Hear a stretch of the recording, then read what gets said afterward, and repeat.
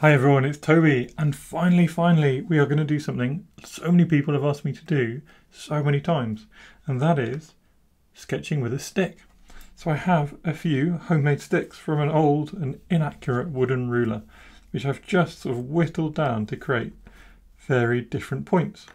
And to go with my stick, we have some inks. So here is some Indian ink. Indian ink is a dipping ink, not safe for your fountain pens unless you want to ruin them immediately. That's because it's very viscous and it will immediately dry up and block your fountain pens. But because it's viscous, because it's quite a thick ink, it's perfect for dipping. We also have here some white ink, and there's a white ink, and then we have some orange and some scarlet. Now I'm going to be focusing on the black ink and then experimenting perhaps with some of these other colours at the end to see what happens. But this whole thing is an experimentation. I think this whole thing will be a steep learning curve for me, and I'm going to try and do a relatively not so simple urban scene with it, because it's relatively easy to imagine how to do this kind of technique on simple landscapes and on things like still lives, but how can we do it? Well, we need a bit more detail. Well, the first thing we're going to do, of course, is just try out our sticks. So I've got my fine and pointy stick, and the aim of this one, let's just do a little doodle. So the aim of this one is to be able to create those finer lines, but also have a bit more variation, a bit more sort of texture. And with it, hopefully we can create blacked areas, we can create really thin lines, we can see how long we can keep going with our stick. In quite a long time, actually. It holds a surprising amount of ink for a little bit of wood. Then I've got a couple of others. So this one's got a fine edge and a bold edge. So it's kind of like a homemade fude pen. So let's add a banana here to our scene. And in doing so, we'll just try out the different marks we can make. So here we can go from very fine to very, very thick. So yeah, like a homemade fude pen. Maybe a bit cheaper than a fude pen, but also a lot of fun. And again, huge amount of mark making opportunity. Then I've got some other sticks which have just got a bit more texture. So again, hopefully that just can find different ways to use these and create different sort of feels of mark. Again, from very fine to very bold. And one last one, again with the same idea of having something a bit more textured that might lay down ink in a different way. So this one's very good, isn't it? At just laying down these really bold black marks. This one has a bit more of an unpredictable nature. And then this is my fude pen and my fineliner. So there we go. That's our 4 pens that we are using today. Now with this ink as well, if you're quick, you can wash it in a rather lovely fashion. It's not a waterproof ink, though it does stain heavily. So it means that you tend to be able to keep the lines whilst also creating a lot of tone. And that's why I've got my brushes out as well, because we're going to be playing with water to add some extra interest to our sketches. And with that, with our 4 pens, our brush ready, a little bit of experimentation, we can move on and start our urban sketch. So I'm going to try and follow essentially my normal ink sketching processes and see how far they get me. So the first is, of course, finding those shapes. I'm going to use my fineliner for this. So if we just start with this house on the left, we can find it's got a square and a triangle. And their mark's going to be way more loose in terms of, you know, their variety than I normally would have. But we're going to be able to hopefully do different things. Maybe this tree can just immediately be like a tonal mark, similar to if I was doing a pastel sketch and I wouldn't outline objects, I would block them in. Here we can do both lines and hopefully some blocking in, some sort of tonal work rather than just pure sketching. But I also, I think, need to keep this nice and simple because, let's face it, my tools are not going to be super neat. They're not going to be able to achieve the mark making that a fancy fountain pen can. So we need to simplify, we need to focus on the important elements, the important shapes, and take it from there. Going okay so far though. Let's go into the distance now, where it's going to be a bit more challenging because we need to be more delicate. And actually, having said that, because I've just loaded up my pen, maybe I shouldn't start in the distance. Maybe I should start closer, where I'm going to produce a bolder line. So I'm going to instead jump across to this side and start the shapes over here. And when I've used up a bit of this ink, I can start going into the distance and being very delicate here to try and keep my line very faint, because I don't want to overwhelm the sketch by having too much dark ink in the distance. We've got this tree again, we can sort of block in like we talked about. And then we've got these overlapping roofs, so we'll bring those across. They kind of meet about here. And just to confuse the perspective a bit, this street is on a hill, so that's why things are feeling like they're on a hill, because they are on a hill. And I just get the pavement edge in so that we can make sure we hit that feel right. Down here we've got another tree, so let's try our sort of blocking in techniques, just using the side of my stick now. And then we've got last bit for my fineliner. I think we've got this kind of wall that comes round, breaks up a bit, comes round, and then even got a little car in the background. The car as well can just be abstracted into simple shapes. And there we go. So I think, oh, one more line, let's get the bottom of this wall in. I think though, that is our scene taking shape. Now I'm going to do what I would normally do with soluble ink and just wash down some of this ink to start creating a sense of 3D shapes.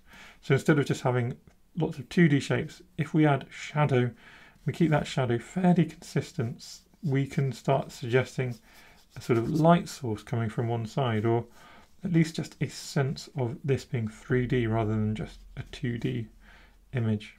We don't need to do loads, but just enough that means we can come back in a moment and start adding a little bit more sort of bolder ink, bolder details into our sketch. I think that is already probably enough. So without waiting for it to dry, I'm going to come back in and we'll do some wet on wet India ink, and let's see how bad an idea that is. I'm going to start somewhere risk-free. I'm going to start with my fude pen now, creating some bolder lines, bolder textures, and I'm going to start in these wet areas where we've got the trees, because this is risk-free, because it is a more abstract area, and this is kind of what India ink is made for, creating these black, bold, exciting shapes. Back here we've got another tree. You can see how that ink just moves, how it creates lovely textures. There's dark areas here as well, so I'm going to use the flat edge of this, what I keep calling my fude pen, you know, my stick, and I'm going to use the flat edge to get these darker areas, these darker, bolder lines in, like the edge of the pavement down here as well. And hopefully what we're just doing is really quickly generating a lot more shape. Similarly here is dark, and up here we've kind of got this thick edge to the bottom of the roof. What we might want to do is just invent some details. So let's invent, for example, a suggestion of a window here, just to fill what's otherwise quite a blank space. Here we can add in, using again the flat edge of our I keep wanting to say pen, our stick, we can add some suggestions of little bricks as well. And maybe just some little scratches for texture on the pavements to separate it out from the road as well. Anything else? Yes, let's do a couple more of our windows. And these are going to be wet on wet again, so they're going to soften out, a bit like watercolours, but it's a little bit more of a heavy medium, so I think often I find it doesn't quite spread as much as a watercolour would, but it's still going to spread and soften quite a lot, this ink. And then coming along, and there we go. That is probably enough detail done with this. And again, what we can do, I'm just putting my thing in the water there. I'm going mad with all of this. What we can do is just use, again, some water, much like we would with watercolours or soluble ink, to come and just affect some of these shapes a little bit, move them around, blend them, blur them, create extra depth in the shadows from where we've added this extra sort of tone, and even just use our brush then to move some of this colour around a bit more. And just like that, to be honest, our sketch is beginning, more so than I thought it would, beginning to take a bit of shape, isn't it? It's beginning to sort of come together. We've got quite an effective representation of this scene. let's see what we can do with our funny little pens. Just need to remind myself what they do. So I'm going to try and do that somewhere safe again, maybe just in the pavement. So this one's our really bold pen. So this is where we're going to start just really blocking in dark areas. So this perhaps is best kept again for things like these windows, dark areas. Maybe we want to create a bit of texture in the bricks.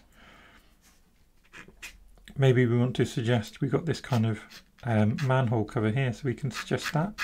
And again, use that sort of scratchy nature of these sticks to create texture beyond the sort of simple. And is there anything else? I think perhaps that's all we need or want to do with our black ink. So what I am going to do now is quickly rinse off my brushes, my pens, my sticks, whatever we're calling them. I've got a little towel which I use for all of my sort of messy applications of paint and things. So I'm just cleaning off the brushes I can't stop saying brushes. Cleaning off the sticks as best I can. And I think a touch of red could be really fun here. And this could be a dramatic mistake, or it could be really fun. So, you know, you never find out without just going for it. And let's see what happens. Will this ink work the same? It's quite a lot more liquid. It's still an India ink, but it feels a lot more liquid to me. All I want to do is use these little tips to create really specific highlights in a few places. So I'm not worried about what's really going on in the image. I kind of just want something interesting to happen to draw the eye around the image. So picking out little details here and there, and perhaps even just picking out some lighter pinkish tones in these different bits of greenery, these different trees. And maybe a few little bricks or something like that, but not too much. Don't want to do too much. That is a very, very pink, isn't it? Very pink colour. Now, perhaps we should call that done. Perhaps we should call that done. Or perhaps we should do something fun and really experimental and see what happens. So let's do the latter, as I'm sure you were expecting. Because I've got this out, I'm going to see what happens if we use a lot of this ink to kind of create a really different sky. So we're going to have a orange sky, and I think an orange sky amongst all this dark black ink will be different. It'll be interesting, and hopefully not a huge mistake, but certainly something which will make the rest of that black ink really stand out. You see, hopefully you can see I'm trying to be quite specific with it. I'm trying to place it in the sort of correct locations.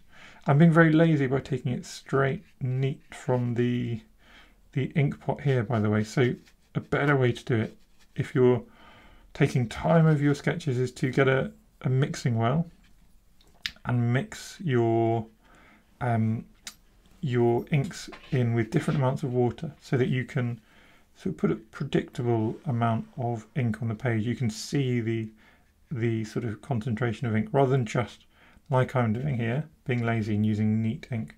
Equally, if you want to be lazy and use neat ink, to be honest, that is how I normally use ink, because I like mixing on the page, and I'm happy to put lots of water on the page before doing anything else, to allow that mixing to happen. Right, what I notice as we do that is we've got this kind of undefined area here, this kind of weird negative space. So I can just come back in and use my little sticks to just redefine a few areas, so that we get this sensible feel, this kind of feel that things are joined up. And last but not least, what I'm going to do, tiny bit of this orange on my pen, on my brush. I've lost all my words today. Splash that in and take a little look at it. And I think I could keep touching things in, I could keep fiddling, I could keep reinventing shapes and making things darker and bolder, but I think actually for a sketch where we experiment with sharpened sticks, different inks, and just having a play, this is great. So I'm going to do my last bit with my ink, my final bit with my ink, which of course is going to be to pop my initials in the corner and hide my signature somewhere in the image. And there we go. We will call this Biggleswade in orange. So this scene is from Biggleswade, Now let me know, did you enjoy that? Have you tried this yourself? Are you going to try it yourself now? Or just try something else unconventional to see how it comes out? Do have a go, do have a play, and see what happens if you sketch with sticks, with ink, with coffee, with something fun. And you can find more unconventional videos on my channel, like the ones linked down below. So thank you everyone for watching my little sketching videos. If you enjoy my content, please do subscribe to my channel, because it makes me really, really happy. Thanks again.